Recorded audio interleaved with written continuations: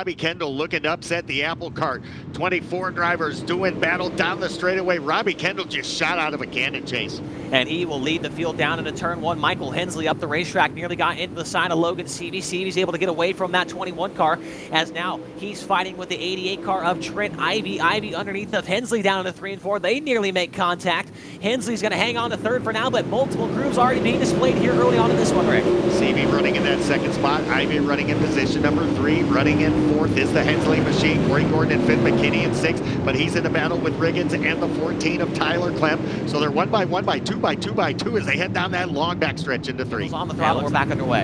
It would be a surprise considering he has not won a heat, he has not won a last chance showdown, he has not gotten a top 5 in Morton Buildings features so far in 3 weeks. Robbie Kendall, this would be huge for him, but now he's got the little head knocker to the outside.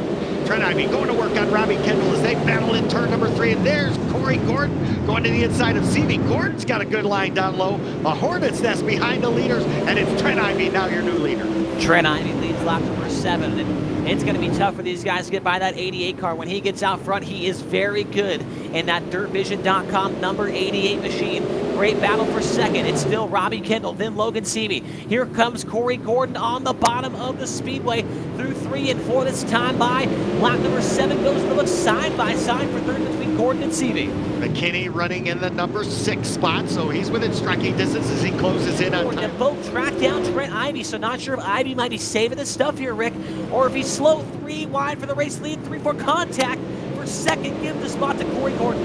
Corey Gordon's been on the bottom. That was his lane, and there was no way Kendall was going to take it away from him. So now Gordon says second isn't good enough. I want a shot at the lead. So the two youngsters will go after each other down the backstretch and into turn number 3. Trent Ivy showing the way. Corey Gordon in the second spot. Robbie Kendall starting to get comfortable now in that third position, keeping pace with Corey Gordon. Oh, that time a bobble by Ivy as they come down the front stretch. Ivy gets into Gordon, but Gordon will take the lead into 1. Corey Gordon has been the star.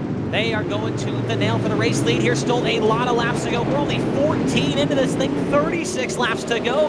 And this has been nothing but a show so far in this one tonight at Williams Grove. Corey Gordon back on the hammer. He gets a fantastic restart there, Rick, and pulls away.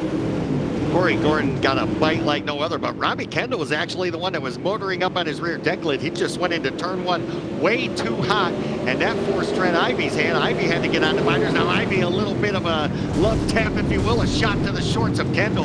Kendall just paid a huge price. Tank slap there, off a turn 4, no harm, no foul. McKinney maintains third. He's got Ivy on his back bumper. Ivy with the slider down in the corner. Trent Ivy back to third momentarily. Ivy did the slide job. McKinney allowed him to go across the nose. Now McKinney will attack from the bottom, but Trent Ivy a little bit more momentum. Now all of a sudden McKinney has the momentum. He'll slide up into the door area of the 88. They don't touch. Great job of driving by both cars.